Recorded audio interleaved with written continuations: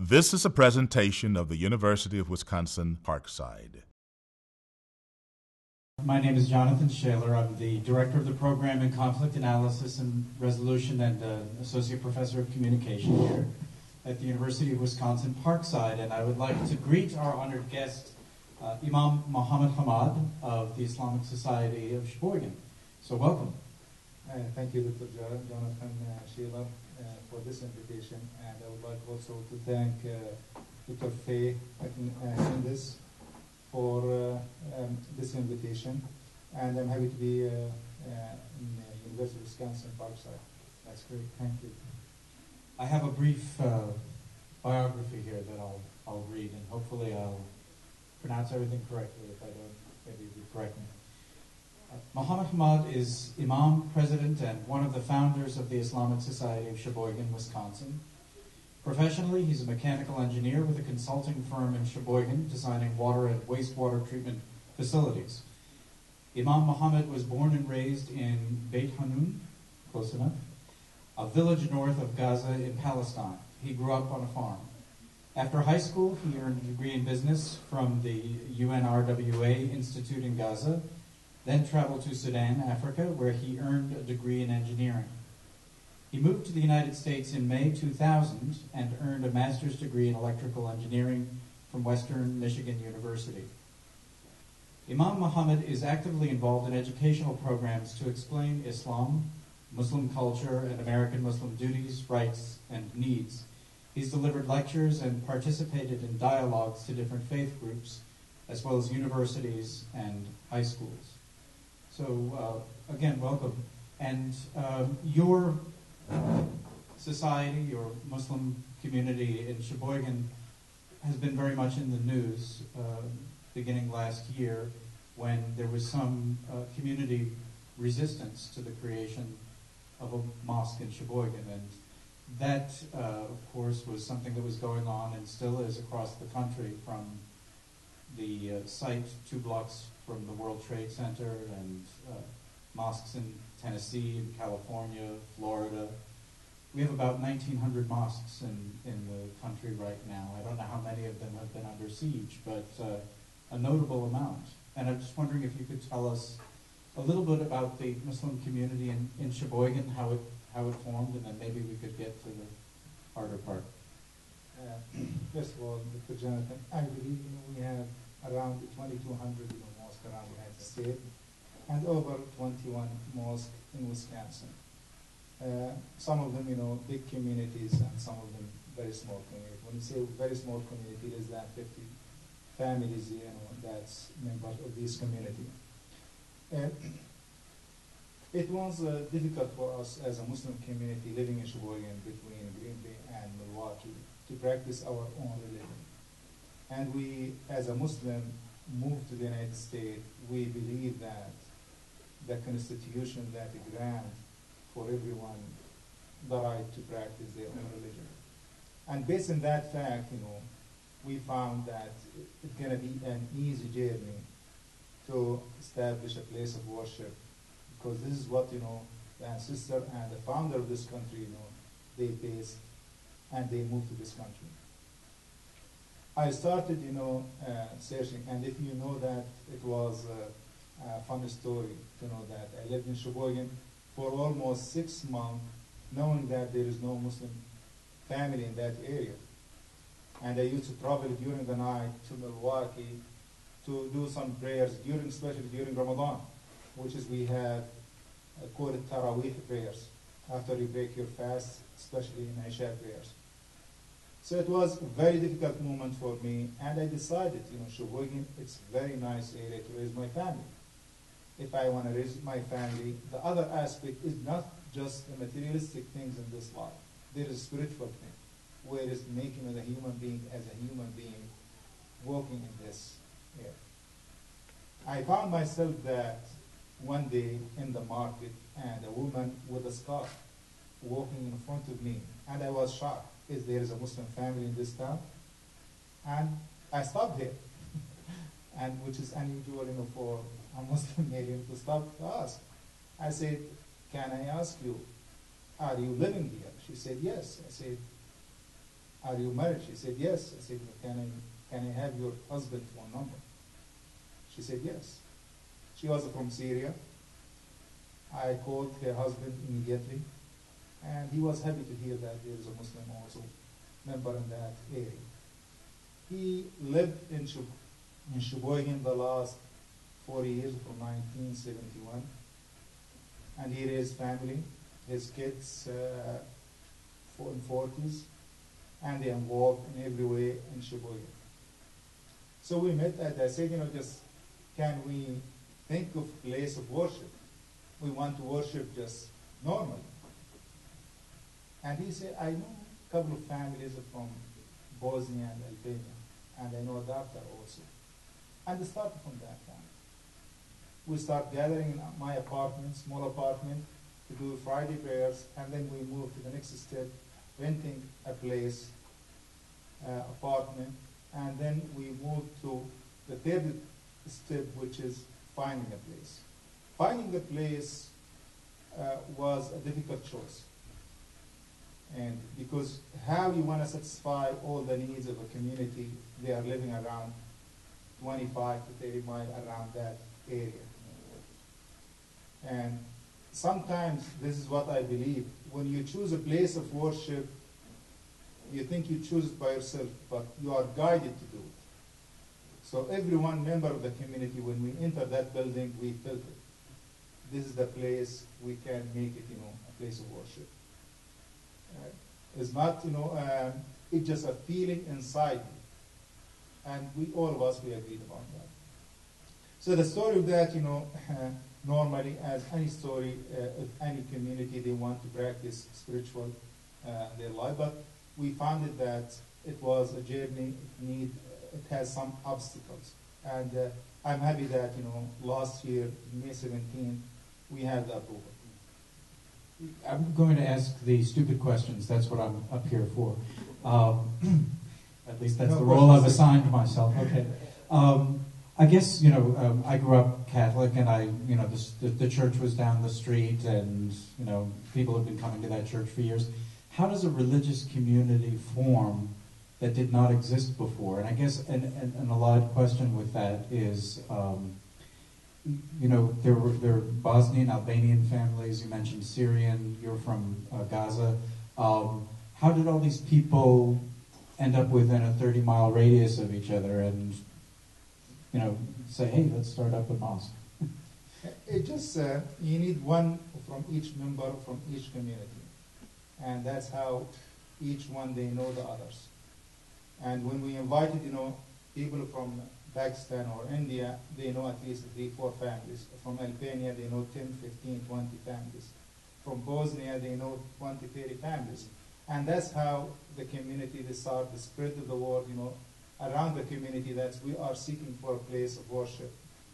And that's how it started. The story that I know is that Mansour Mirza, is that correct? A doctor, he found the building, or at least you found the building, the community found the building, he purchased the building. And it had to go through a process. It had to be made acceptable to the town planning commission. So there was a town planning commission meeting, town planning board meeting? Yes, it was before that. As soon as we applied, for that permission, there's a petition circling in the city of Osberg, which is that petition that they wanted from the town not to grant us the permission. I called the reverends around that area, and they had a meeting before actually we applied for the permission. And I met 12 of them, and we had discussion over 2 hours.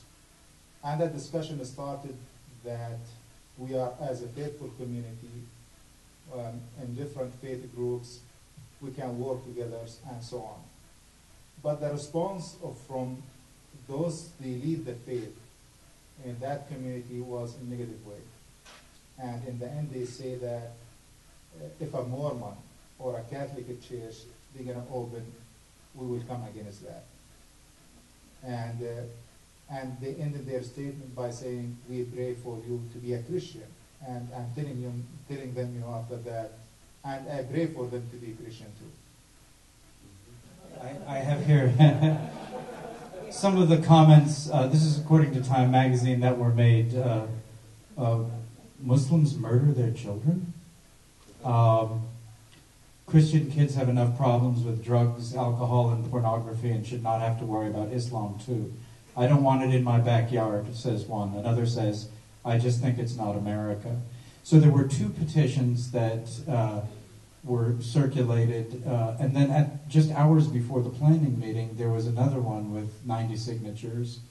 And that, what I read was that meeting was very emotional and very hurtful to Mansour. I don't know, what was your experience of that meeting?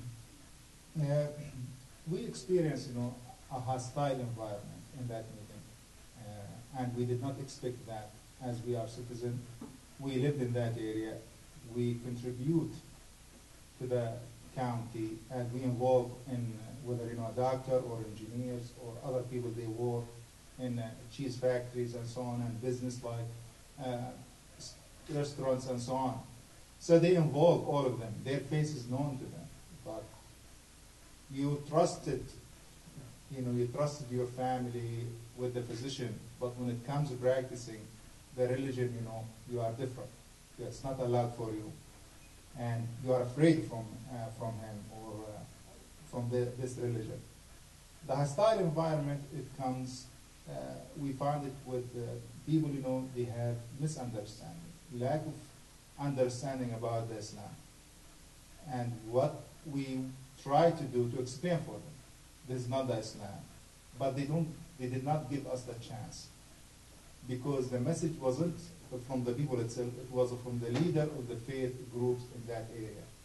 Plus we have some, actually I want to go back to that meeting to explain one point, and I asked him in that meeting, if you are not coming to support us in this planning or this permits, can I get from you a statement that say that you are not preach hate against Muslim community? And he said that I would not preach in my church any hate against Muslims. Immediately, 3 days after that, they invited Bridget Gabriel and Wali Shabab. Yes. Which is both of them, they have message anti-Islam. And the consequences of that, we found the petition again came. So instead of not preaching hate against minority or against a group of Muslims, they increased that. They adding more guests around the United States, and they starting coming in that area, small area, to deliver a different message. We found that that's very hateful, and we despaired by that action. And I told them, you promised me something, and you did something. At that point, I said, I have to let the media to know, as a Muslim here, what we are trying to do. And from that point, the media started, publishing, and making an interview about this Muslim community. So one of the churches at Oostburg brought Brigitte Gabriel to Oostburg? Yes. If people hear incredulity in my voice, you need to know who Brigitte Gabriel is. You need to look her up on the internet. She is one of the most virulent anti-Muslim speakers in the nation. So that's really laying down the gauntlet. And who was the other speaker? Wali Shabab. It's another, Wali, if you search that, Wali Shabab is well known also. He called himself ex-terrorist, which is, he became convert to Christianity and start preaching against Muslim and Muslim ideology and philosophy and Muslim in the United States. Yet in the face of all of this, the zoning commission did they give approval at that meeting or conditional approval? We have conditional permits, which is for 2 years, and we have to renew it after 2 years, which is, as I understand it from the law, which is, I have been told, there is no conditional use for place of worship. Actually, based on the Wisconsin law, you can make your house as a place of worship. You don't need to go to the state to do that. And that's what we found. But as a way you are in that town and the hostile environment, we want to reach, the town hall or the town elected officials to make it something aware of what we are doing in that building. So they required modifications to the building? Yes, we did modification in the building. The building wasn't, it was built as a school. It was in 1946. It used to be a school, and then the owner converted as a health store, and after that we have it. So we have to modify certain things. They asked for occupancy, issue, parking lot, and septic system to be updated and so on. And how much time elapsed between the approval by the Town Planning Commission and then the vote by the town board? It was a couple of months. And what did anything go on in those 2 months? We have an incident, after actually the approval, which is stone thrown to the place, and some windows was broken, and we had some disturbance in that area, and we felt the Muslim community, they felt in that insecure and unsafe. And I know for sure some family with their kids, they stopped coming because they felt there's a hostile environment and they are afraid, something happened. But the law enforcement assure us, they will take care of all these things. And we did some modification for the building around it, from shrubs and bushes and trees, and we cleaned everything to make it easy for the law enforcement to take care of the building. And you consulted during this time with the Islamic Society of Milwaukee, and was that helpful? Yes, in Milwaukee, it's a bigger organization. They involve in many issues, such kind of thing. They have support teams when it comes. They involve in the law enforcement. They guide us, as a small group, dedicated. We have full-time job, all of us. None of us, just that's hired, to run this organization. Just we have full-time. We are volunteer to do that. So Islamic Society of Milwaukee, they help us and they guide us and they give us advice and they support us, which is that what we expected. Actually, the most support we have is not just from the Islamic Society of Milwaukee. We found 80% of the comments that's posted in these articles in Sheboygan County that's in support of Muslim rights to have place of worship. Because it brought to the people or the residents in Sheboygan County many stories. And we never knows that this story gonna come to the light, and people, they start talking about it. People, they start talking about stories that they used to date, a girl from that, but because he's a Catholic, it's not allowed for her to get married. And actually, people stop by our place, and they told us face to face what happened to them in the 70s, that they apparently beat them because they want to marry, outside of their own faith. So these stories, they start coming in the media, and they coming as a comment, and they starting, throwing that. So we find ourselves a cause for, for both green communities, especially Sheboygan and Oatsburg, to attack each other in comments and to defend, each other. And we found also people, they have left the town because they found a hostile situation for them to live there, because they are different in what they're practicing in Christianity. And they left the town. In a school, I remember they mentioned that the school that was, they treat them differently because they are not First Reformed, Presbyterian, followers. And that's what happened. So they start talking in the media and talking through the comments about the Muslim and their rights, and attacking, the people in Asperg, and which wasn't a pretty picture for us, but the whole thing, it started coming in a way we don't anticipate that.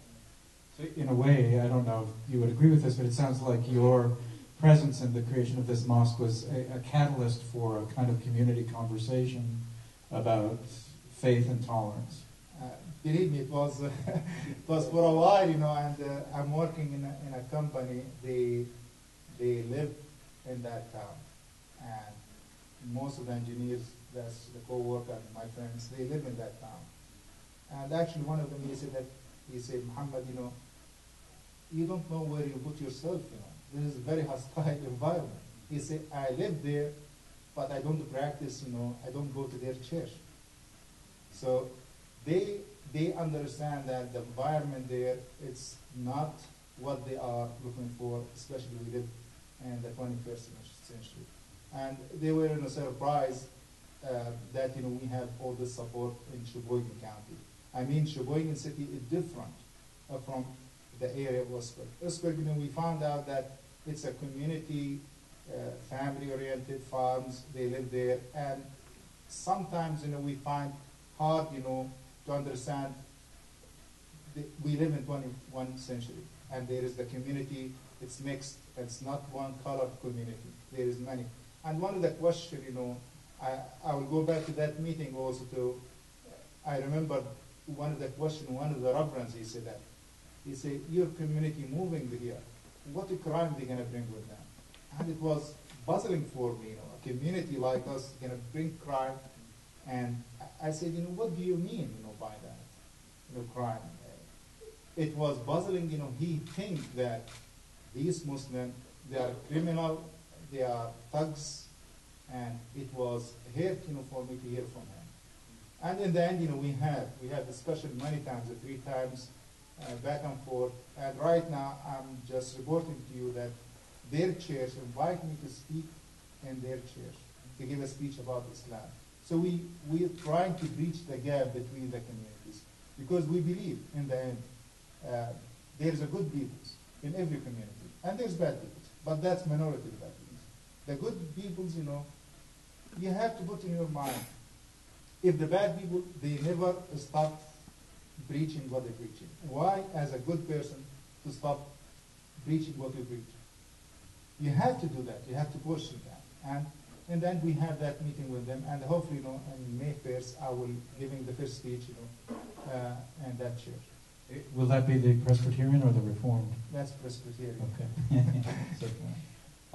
And just a footnote on what you face in moving into that community. I heard a little bit about it, and that there's a bumper sticker there that says, if you're not Dutch, you're not much. So there's a little bit of provincialism. Actually, you know, one of their reference wrote in his Facebook that he considered, you know, the town his town. He said, welcoming a Muslim community to my town as welcoming, you know, the Hitler Youth to the United States. So he made comparison between us and the Hitler Youth, which was unbelievable to hear that.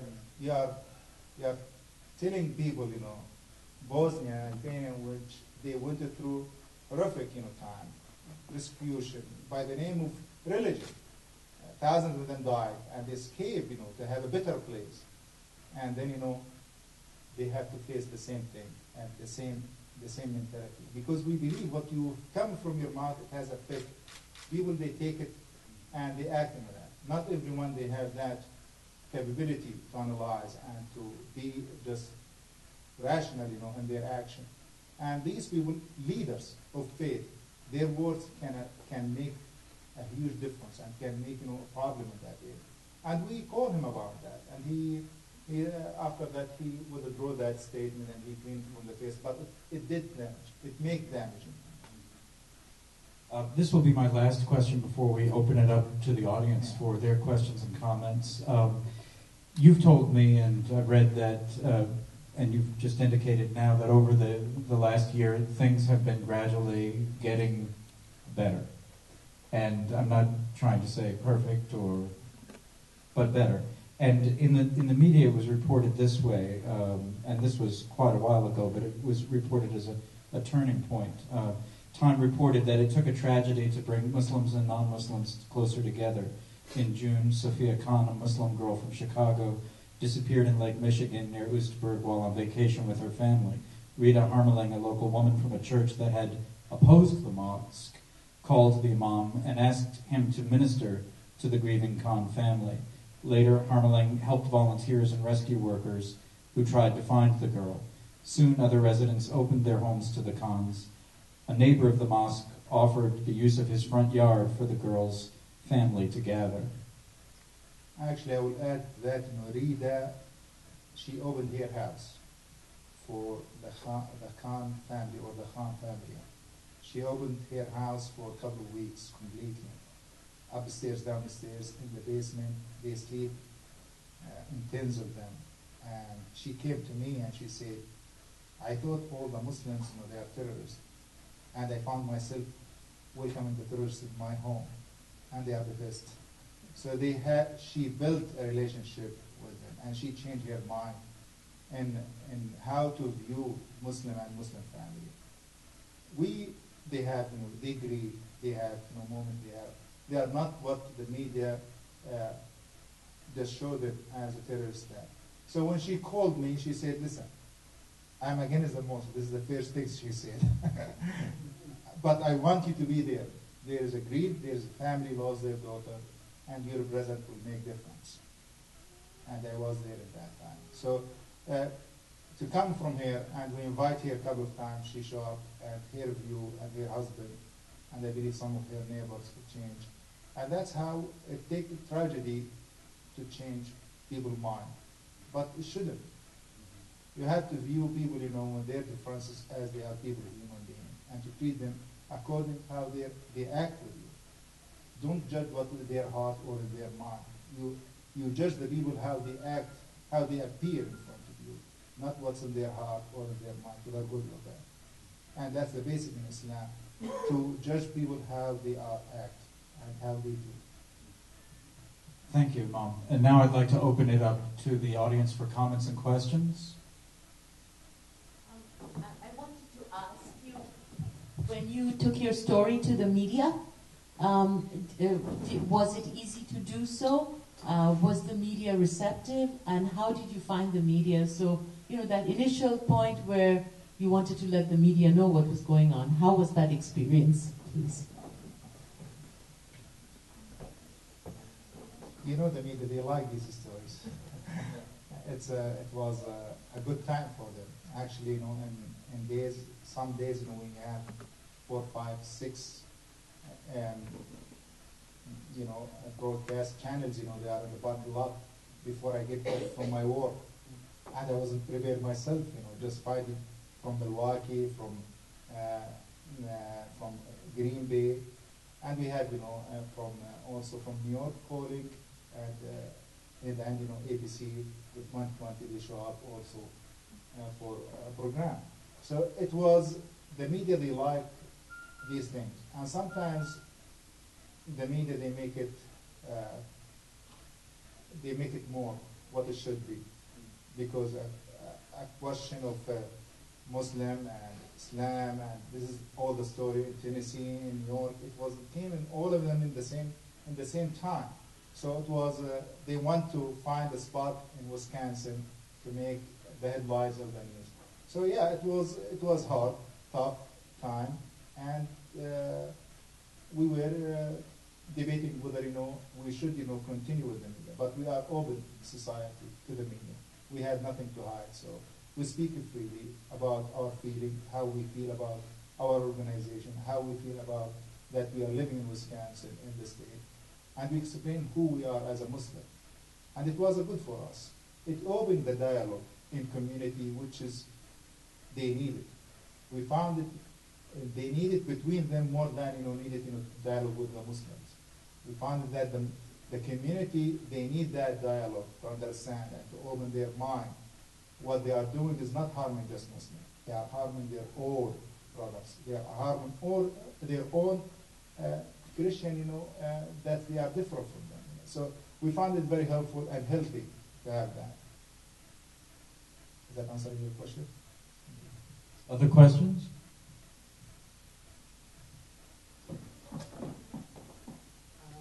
Talking about some hostile environment in Sheboygan, have any families moved because of this, or is it? I'm sure it's a galvanizing thing in the community, but I'm sure there's some pressure out there that just wanted to touch upon. To my knowledge, no family they moved. There's maybe one or two they moved because just their jobs. But did some family they start coming to the mosque? Yes.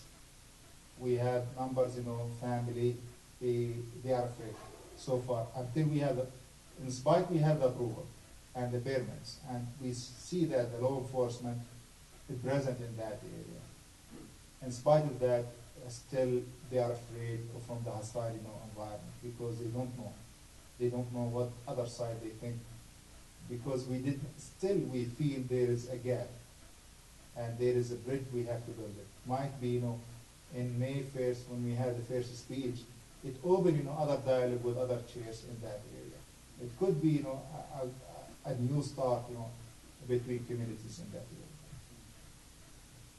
We had spoken prior to this interview about building bridges and ways of getting better PR for the Muslim community, and I was just wondering, in addition to speaking engagements, have you had any other ideas? We are involved in organization, Ministerial Association, which is a group of reverends in that area, over 32 of them, some of them professors in schools. We have dialogue in monthly basis, and that's dialogue we have it through these meetings, and they reflect that to their own community. We find more like people coming to know about Islam. I have many family, they come and they want to know what Islam, what the Quran, and we see that. I have speeches in Sheboygan, many churches in Sheboygan, until Port Washington actually. So to Fandulak, so they invite to limit all this area. They start opening, their idea to know what Islam and what this Muslim community, and that's how we should, Before you judge, you have to investigate. Most of the comments we find that that's regarding opposing, the Muslim community, it comes from not searching or not asking. All the good comment, it comes from people they are interacting with the Muslim community. From people they listen, they ask these questions from Muslims. They travel maybe to Muslim countries. So that's the difference between people, they don't want to interact with different faith groups to have these questions to be answered. With other people, they want to know. And that's as soon as you start to interact, these bridges and these gaps between community will be filled. One of the best ways to get to know people, of course, is through their families. Do you mind if I talk about your family for a minute? Or ask you about your family? Yes. You do mind? I don't mind. Oh, okay. Just checking. Yeah. Okay. You're married and you have two sons, one 8 and one 5? I have a son and a girl. A son and a girl, okay. And now I need to know which one is 8 and which one is 5. And the girl, she is 8 and the boy is 6. Oh, now he's 6, okay. Yeah, now he's 6, okay. So you told me something that surprised me, and I'm going to bring it up, and that is that your wife is Catholic. Yes, my wife, she's a Catholic, and based on Islam, it's allowed for Muslims to get married, for the view of the book. And we have been married the last 10 years.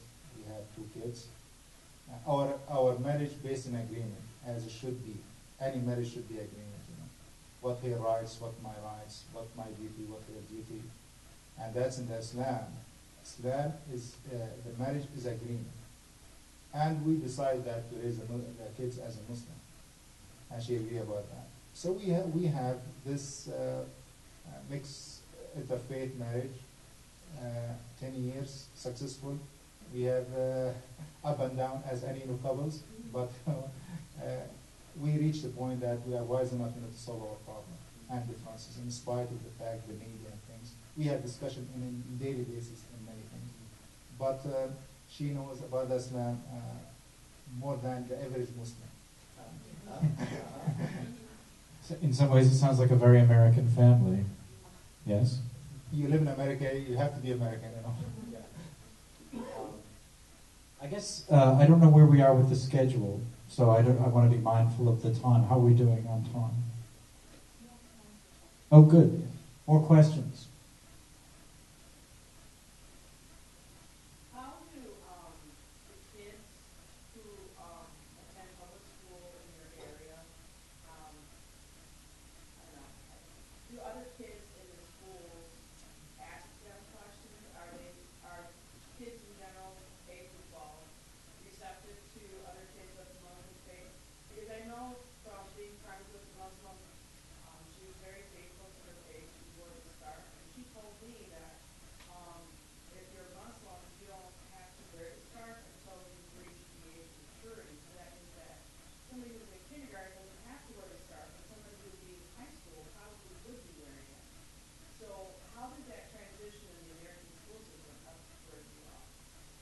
So far, my daughter, she's 8. But from the experience we had, my sister-in-law, she finished her high school here. And when she went to the school, she had this scarf. One of the kids came to her, she said, "Which gang you are from?" So he don't know what scarf it means. When we used to live in Plymouth, my kids, they used to go to the public school. And my son, all the time, he came to me and he said, "I have a problem, Dad." I said, "What's the problem?" He said, "They cannot pronounce my name." His name Ubada, which is in biblical, Obadiah. You find it in Genesis and Bible. And they cannot pronounce it, so they will tell him Mr. Hamad. So it's much easier. He said, "I pronounce all of their names, but they cannot pronounce my name. I'm terrible from that." So his was very neat. My daughter is just more like 3 rows, which is easy not to pronounce it. In public school, I don't think they have problem. It depends personality. I think they have good personality, and I didn't see any of that problem, being in public school. They are in public school. But for now, since we moved to another city, they are going to Milwaukee school, which is that's a private school, and they have no problem with that also. You started asking him personal questions. We're waiting for where you come from, which is Gaza. How do you feel, especially today, that 3 martyrs died in Gaza? I guess even more than a year ago, there was a genocidal act in Gaza. How do you feel as a Gazan? This is a conflict and resolution, question, which is another topic. Yeah, today it's 15 actually. I'm following the news. At a personal level, I have been affected by that many times. I have family, they have farm, they lost the farms. The story starts from 1948 when my grandfather died when he was 39 years old. So it started all the way until recently, 2002, when the last farm that my dad, he had, it's gone. It's olive trees, and so it's gone. So this is from land lost. From houses, I have 2 sisters, their house is destroyed, which is they live right now with in the family. From losses of my cousin, I have the largest invasion, 2008. I have 2 cousins, they died while they are in their house. So it's not, in the front line fighting. And so it's in personal level, it's a struggle. If I tell you that, I'm not affected by that, I'm not thinking, and sometimes take me thinking of my work, not focusing 100%. Yeah, I have feeling that, when I see this in news, I have family there, I have friend there, I have extended family, Hamid family in the village. It's like Osburg, it's extended. It's a farming area. We have over 5,000 people there, so everyone, a very huge family. But I live with a hope that tomorrow is better than today, and that's how you have to move. I live with the hope that our government here, can push certain agenda and can make some kind of resolution in that conflict. We have the means in the United States to do so. I know that the other side is not listening, but we have the means to do that. How do you? This is a question, I'm not quite sure how to frame it, but so as an imam, do you feel constrained from speaking out or speaking up about the situation in Palestine, about Gaza, about U.S. involvement, about Israel? Does that put you, that's a very difficult position to be in. That's one of the things, in a community meeting in the town hall, one of the, who's against the mosque, he say, we want to know that what they view Israel. They want to ask us, how we view Israel and how are we supporting Israel or not.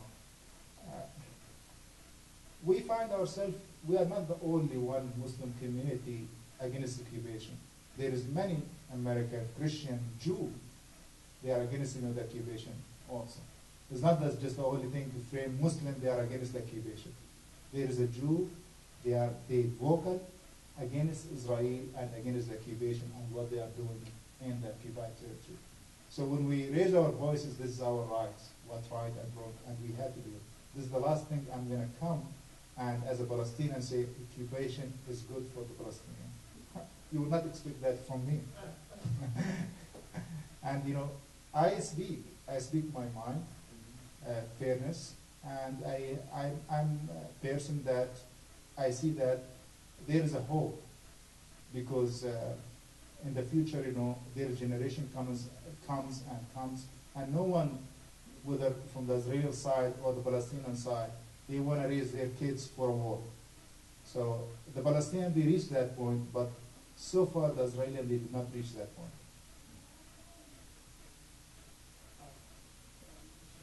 I'm from the Kenosha News, and I'd like to go back to the mosque in Sheboygan and have you talk a little bit about it. I'm not clear now. The mosque is open and functioning?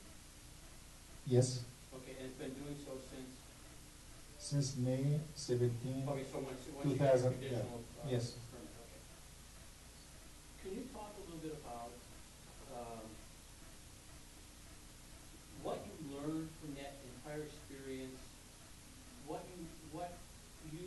the society, or the Islamic Society of Sheboygan might have done differently, or would advise others to do who might want to establish mosques elsewhere, and anticipating perhaps similar kind of opposition to what you experienced in Sheboygan, in Oostburg, whatever. Could you speak to those things? If I go back to that, what I will do it differently, I will do it the same way as I did it. First of all, extending my hand to the neighboring, to the leaders of faith, to discuss with them our goals, to interact with the community at the town hall, to express what we need. And this is maybe, if I want to advise any Muslim community to investigate the circumstances or the area where they want to establish their mosque before going through that. I learned, in spite of that, these facts, I learned that, we are a country of law. We are a country of law. Whatever, my view and your view, in the end, the law will prevail, and the Constitution will prevail in the end. So whatever, went through that, we have faith and believe inside our hearts that the Constitution is the winner in the end. It's not, the Islamic Society of Sheboygan or the other community in Oostburg, they are the winner or the loser. It's the Constitution that won that debate. Is that answering your question? Yes, thank you.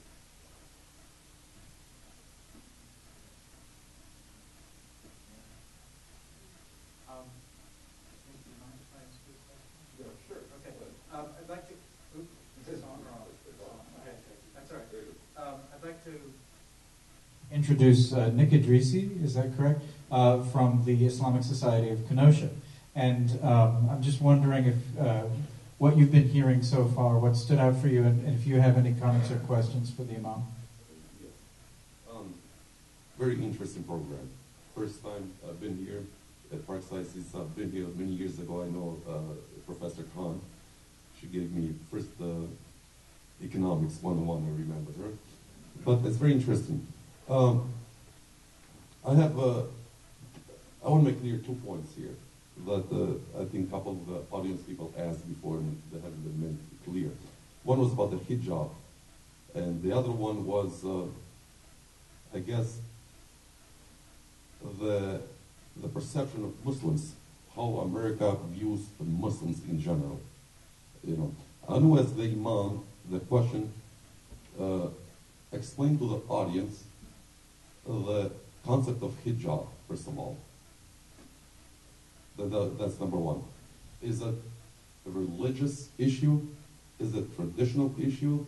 Is it a time frame between let's say for women, is it from starting the age of 9, age of 10, 12, and so on? And then my other question is with the Sheboygan mosque there, how the community perceived the Muslims as you stated, in negative manner or in negative way. How do you, I guess the question was asked, how do you bridge this gap further by inviting leaders of the community in the mosque? For example, in our Kenosha community, we're trying our best to invite people from different churches or different communities to come in and actually see the Muslims in action while we pray, while we preach, while we interact with each other. So are you trying to kind of show that to the non-Muslims as they have portrayed us in a negative manner, as to bring them close to inside our home or inside our masjid or our mosque, and to perhaps show them that Muslims really are just like any other people that live here in America. They're Americans but with different faith. But overall, I'm really excited about this program. I have learned a lot, and in a lower level, it's excellent, but I wish and I hope that these kind of programs and these kind of activities go further higher, in a higher capacity, hopefully to have more often to have this type of programs, or in perhaps we cannot reach national level. Of course, we will not be able to have a Muslim scholar in Fox News or other media, but at least in to start in our own communities, to interact with non-Muslims, but rather than having only forums at Parkside or Carthage College or other areas, let us bring people in our own mosques, really interact. We go to their churches, they come to our mosque, and kind of create this kind of harmonious type of, not a debate, but dialogue between the two groups. We have that actually, but let me cut you off a second. I would like you to explain the concept of hijab, because they're going to ask you the question, and we're going back and forth, and I would like them to really understand the concept of hijab. Thank you. Thank you, sir. The concept of the hijab, it has different view between scholars. And we should view it, for the Muslim, it's a woman's choice. Allah Azza wa Jal said in the Quran, He said that, قُلْ لَأَزْوَاجِكَ وَالْمُؤْمِنِينَ عَلَيْهِمْ جِلَدٍ. Tell them, to put the scarf in modest way, to the wife and the believers' women, and to keep, their hair discovered. Some of the scholars, they go beyond that, they say that it's modesty, it can, the hijab to prevent harm for a woman. But if the hijab can bring harm, so it should be taken, somewhere. But we have to view it, why if we see a nun with a scarf, we say she's a religious person. And when we see a Muslim woman with a scarf, she is oppressed or pushed down, or her husband or her brother or her father force her to do so. I believe it's a woman's choice with advice. You advise for what base, the religion itself. And we have, the Christianity. Actually, if you go to the Christianity, the beginning, the nun, they have the scarves, and actually, and that's in all of that. Actually, the Jewish community also, they have the scarf. So it's not different from the Muslim community also to do so. That's the issue of the scarf. The issue of reaching, other community we have. Actually, we have open house every year, and we involve in these, as I said, with the association ministry in Sheboygan, which is with open dialogue. And we invited many times during Ramadan for iftar, which is when you break your fast in the evening, many organizations to come and to share with us what we practice in a holy month of fasting, what we practice from habits and tradition and food and, prayers at the same time. And we find people, they come and they learn. And we have very good people, they write back, to the news. I have very good experience. So we have this program, but in in a bigger scale levels, like in a weekly basis, we don't have it. As I said before, we have very small community, most of the work in the shoulder of a few, and they have full-time job, these few. But we are able, in a short time, to achieve for that small community what we suppose need to do. Does that answer the question? Yeah. I'm going to invite everybody now to take a walk with Roseanne Mason and Fea Kindes and the other folks here to the alumni room and follow them to find out where it is, where we're going to have some refreshments and some dialogue. Okay. Okay? Thank you very much.